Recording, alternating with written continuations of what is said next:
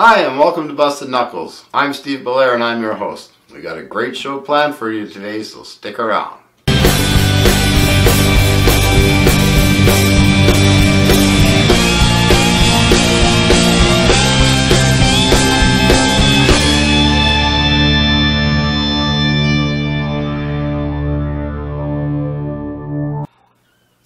First we're going to go out and we're going to visit the Canadian Motorcycle Cruisers. They're going out on a ride and we're just going to go out and find out what they're all about. Check it out. Hi, my name's Cliff Graham. I'm the first officer of Canadian Motorcycle Cruisers 023 Winnipeg. Canadian Motorcycle Cruisers is a social riding club. We accept all makes and models of bikes.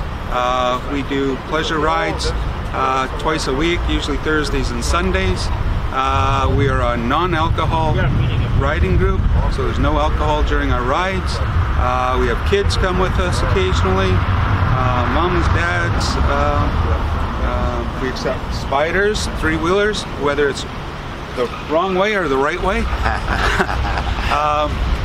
And yeah, we just enjoy riding, and our Winnipeg group consists of about 200 members. Wow. Of which about 60 are fairly active. And we just enjoy being around each other. No, actually. Nice. And you have, I noticed you had some training type stuff scheduled also on your schedule. Every second Monday we do a slow ride challenge, just kind of parking lot challenge. It's based on the Ride Like a Pro. It's more of a fun outing. It gives you an idea what to do in a parking lot situation where the bike's not as stable when you're riding slow. And every second Tuesday we have a new rider ride, which could be for people that have been riding a long time but have never ridden in a group before, plus new riders to give them an idea what group riding is about. We use hand signals, foot signals that are relayed back in the group if there's a debris on the road, or if we're making right or left hand turn, we just pass those signals on. And so that's when they learn those signals? That's correct, yeah. Okay, and you also had one that was called a group riding course, like or a group riding ride, just so... That's our new rider ride is basically that's it. Okay. Same ride, yeah. Okay. Okay, so are there meetings or... No, during the just the rides. We do the rides in the summer. Yeah. And we actually do a meeting in the spring for road captains. Those are the ones that organize the rides, lead the ride, and tail gun the ride. We do that every year as a refresher, and when we bring on new members who want to become road captains. Okay. During the year we have like a wing night, bowling night, just things so to keep us going through the winter for the year. Keep social. Right, exactly. And if somebody's interested in membership, how do they find you? Canadian Motorcycle Cruisers has a national website. You can go on that. You register yourself there. It doesn't cost anything. And depending on where you are, the local first officer will be informed that you've registered, and they'll get your name, email, etc., and then you'll be contacted.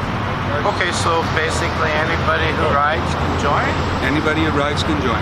Nice. We've got spiders, we have scooters, we have Harley, Honda, whatever. And you got the Madison on, right? That's the name of your...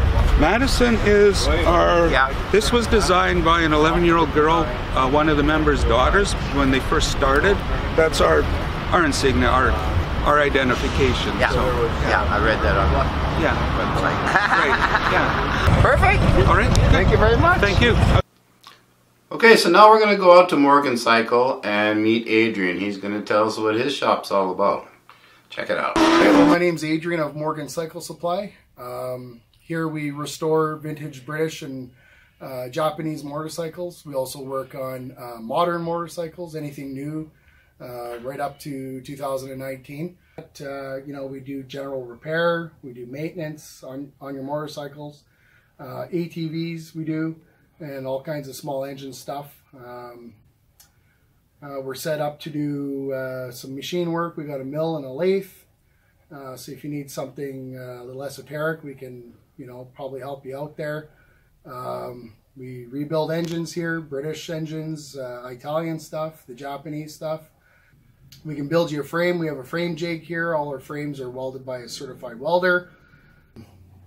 And yeah, like if you're looking to have a restoration done on any sort of British or Japanese motorcycle, we're more than happy to do it. We generally do that in the winter time. We do take restoration work throughout the summer, but not too much of it. Nice. We're trying to fill a vacuum left behind the forefathers of motorcycle repair in Winnipeg, right? Old guys like Joe Satis and Tiny Robbins. Yeah. Old British motorcycle shops and yeah. stuff like that. So. Okay, so this weekend we went out and we watched a little bit of the Manitoba Roadracing Association doing what they love doing best, and that's ripping around a track at really high speeds. They didn't have time for an interview because the fellow that is in charge had 20 minutes to change his rear tires so he could get back out on the track before the next race. But I did get some nice clips of them ripping around the corners and zipping down the straightaways, so check it out.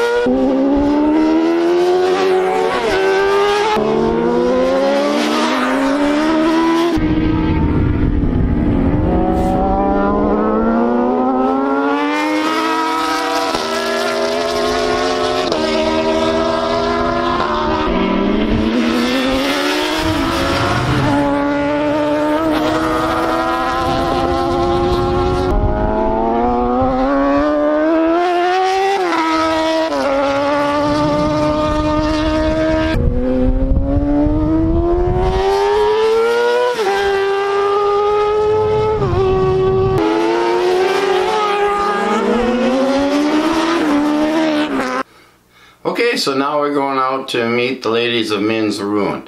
It's a women's motorcycle club. They're very active in the community. They do a lot of really great things. And this weekend they go out for the Beaver Run and they party because they know how to do that too. Check it out. Okay, so I'm Courtney. I'm part of Men's Room Winnipeg. This is Melanie, Jewel, Molly, Shelly, and we're here today for the Great Canadian Beaver Run. This is our 3rd annual. Usually we have about 50 to 60 women that join us, and it's not just women who ride motorcycles. We invite everybody in the community to come. We start at Deacon's Corner and we go all the way out to Kenora, which is about a 2-hour ride, and we stay at a resort out there that is fully operated by us. This event is open to everybody except for males. It's a strictly women's only weekend. So it just kind of is a way to kind of bring women together and empower women. Oh, I love that. That's awesome. This is your 3rd year that you've done it? Yeah, this is our 3rd year. Our first year we did only one night in Kenora and we ended up on the MS Kenora boat and stuff, and then we thought it would be cool to do like a whole weekend. So last year we did a whole weekend and it's at the same resort we're going back to this year. So you have special things planned for when you're out there, like going on the boat and stuff like that? This year we're not doing the boat. We've got some bike games and some just regular games so that everybody can be involved. It's right on the beachfront, so there's all kinds of water toys. We barbecue every night. We have a bonfire, and then Saturday morning we do a ride to Rushing River, and then when we come back we go into Kenora and we have lunch before we head back to the resort. Wow, that sounds like a lot of fun. Yeah, it's good. I'm sure some of the ladies here are from last year, so they could probably agree that they had a good time, and that's why they're back here this year. It's mostly the same girls come every time?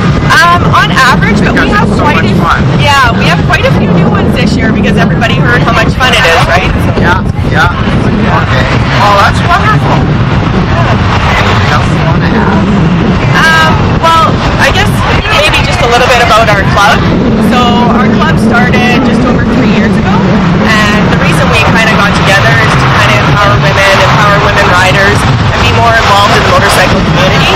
And that's not just with riding. We do events that give back to our community, like women's shelters, and we do Two Wheels, One Heart, which provides bikes to kids that are less fortunate. Our first year we did probably around 100 bikes to one community center, Winnipeg Youth Outreach, and then we did multiple single families, usually single moms that couldn't get their kids' bikes that year. This year we did 2 trikes to 2 people with disabilities. One was in Saskatchewan, and this year was actually in my hometown in Selkirk. Wow! Yeah. That's awesome. Yeah, and everybody's welcome to get involved in that too. That's how we are able to give back, is by all the donations we get. So how do we find you? Well, you can look us up on Facebook, support Men's Room Winnipeg, and we also have a website too, that because we have support gear, so all that kind of money too helps us do our events to kind of do fundraising and be able to give back. So people can buy these really nice purple outfits? You bet, anybody can buy it. Oh, is that right? Yeah. Okay. What's the website? Remember? www.mensroomwrc.com. Okay, well, I wish you guys have a great weekend. Thank you very much. Thank you for coming out and doing this for us. Take care.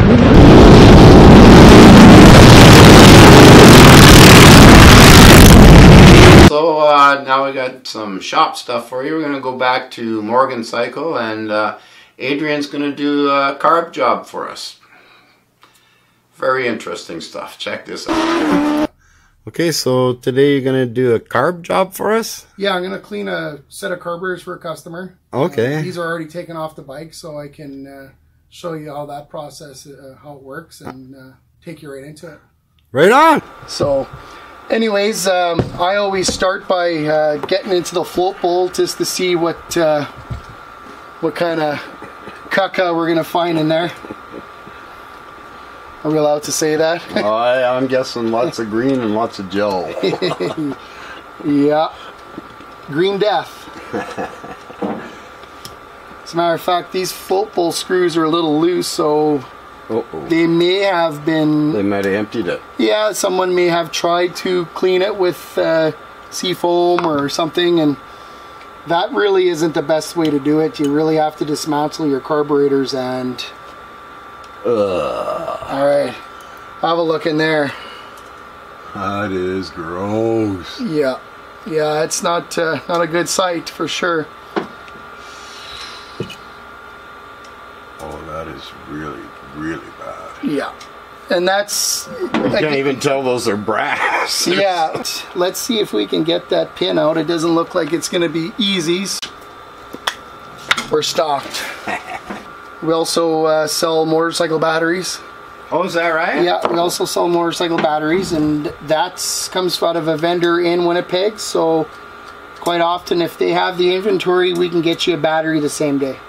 Oh, wow. Yeah. Yeah, this one's gonna be a pain to get out. All right, so let that oil do its work, and we'll carry on somewhere else. On the other one. Yep.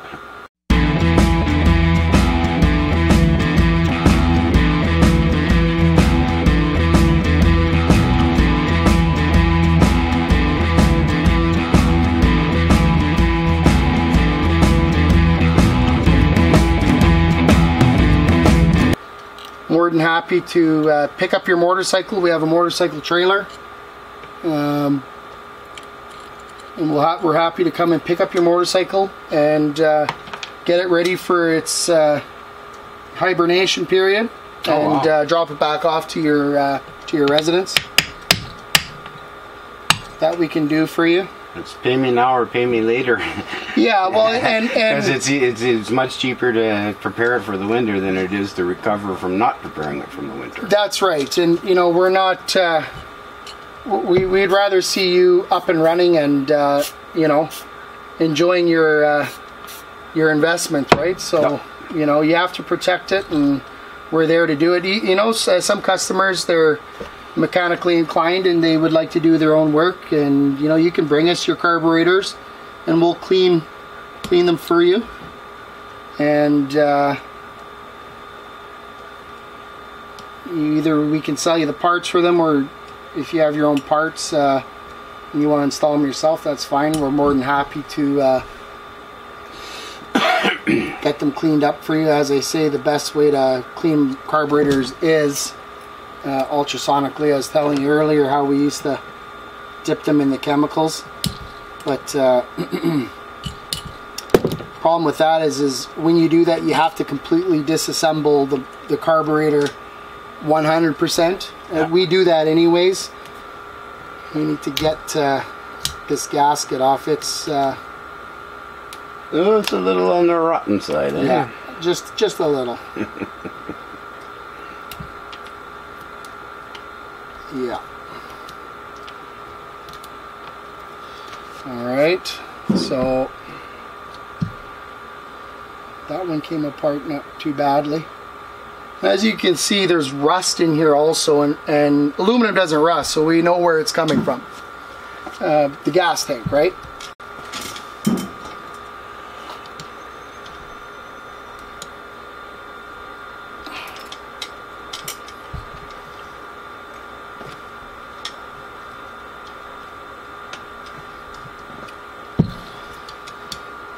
Okay.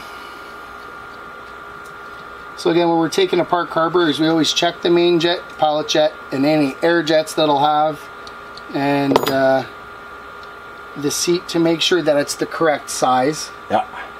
So this one appears to be the correct size. These I know off by heart. So we'll just replace the gasket underneath of it. And yeah, as you can see in there, there's lots of white powder in there. It's dry gas. Yeah, dried, petrified fuel. So normally when you pull your carburetor apart, you want to count how many turns it's set at, just so you can kind of have a starting point. But again, that one was was right on the bottom, wasn't it? Yeah. I could hear it was seated. Yeah, this one we kind of know where we need to start off with, but yeah, they all have their starting point. yeah. See, then this, you want to set it anyway. This needle is corroded enough to where it would need to be replaced.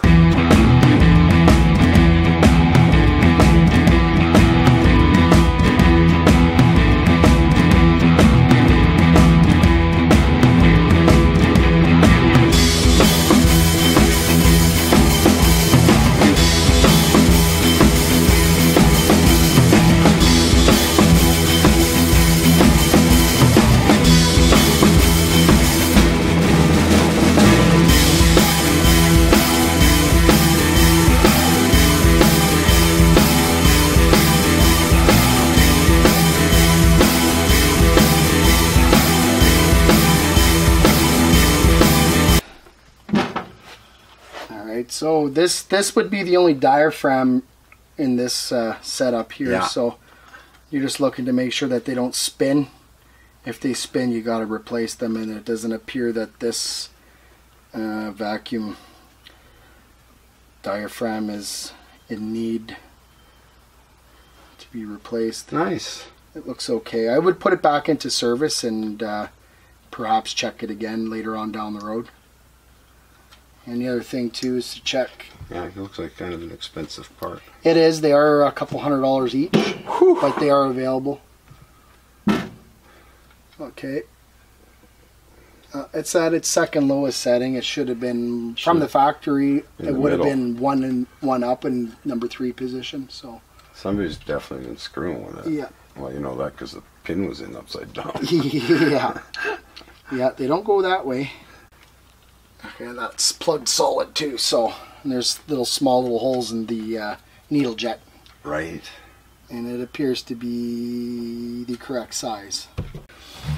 Okay, all right. So other than this, I'm gonna pull this football off. Tell us about this little sonic thing you've got going here. So it's an ultrasonic cleaner. This is our small one we use just for carburetors, and so it's like, I'm not a techno guru here, but I know that there's look like little motors inside there that spin, and it gives the makes it vibrate. makes it vibrate there. Yeah. So where can I get one of those? you can get this particular brand right from us. We're a distributor for our Sonics here. Oh, is that right? Yeah, so you can come to our shop again. Once we move, we'll be set up. We'll have a proper display set up, and if you want to get a small one for your reading glasses and your dentures, or you want jewelry and stuff. Yeah, you can put just about anything in there, and you honestly can get things quite clean with this thing. So you know, we can get you a big one if you want to put a cylinder head or a primary case in there. Nice. Yeah. All right, so we're just gonna go ahead and do this one just so you guys can see how it'll turn out. Pilot jet, main jet, everything cleaned up. You can virtually put anything in these cleaners. It's great. It's helped us do more. As I say, when we used to take a day to overnight to soak your cars when they're really packed and stuff. Yeah. Been there, done that. Yeah, we used to take a full day or two to get a set of carburetors done, where we can get them done now in an afternoon with these machines. So, all right, so we'll give this about 10 minutes, and we'll see what they look like when they come back. Generally speaking, they're good to go on the first time. So here's the choke body. It looks pretty clean, like it was. Yeah. Float ball. Oh wow! So that does a nice job. Yeah. I would run this through again. I would blast it with compressed air to make sure all the passages are empty or clean. Yep. And everyone will want to see this part. So there you go. There's stuff sitting in there. Yeah. It's loose now. Yeah. So I would blast this with air and then clean the gasket material away. Yeah. And run it through again. And then I would normally put this through a little methyl hydrate just to get rid of the water. Oh. Yeah, because you don't want water in your carburetor. So right. I dip it in methyl hydrate and the water will dissipate, and then put a little carburetor cleaner through it, and then reassemble it. That's the process. What's your phone number? Phone number is 204-691-7983. And your hours? The hours are, in the summer, are 9:30 a.m. to 9 p.m. And most weekends we work. Some we don't. We have families too we want to spend time with. But throughout the summer we're pretty well open on the weekends. And those hours are usually 9 in the morning till about 5 in the afternoon. Okay. And in the wintertime we're open from 9:30 to 3. Okay. Yeah, and that generally is November 1st through April 1st. Yeah. Okay. So anytime after April 1st, we're here free till 9 o'clock. Yeah. Wow. Yeah. Okay. And like I said, we're open most weekends, so you just got to call in advance just to make sure we're going to be there. We don't want you to come down for nothing. So. And the address again? The address will be 951 Jarvis Avenue. It's located in the north part of the city, just off of McPhillips. That's all the time we have for today. I hope you enjoyed the show, and I hope you want to come back next week and watch the next one. Take care.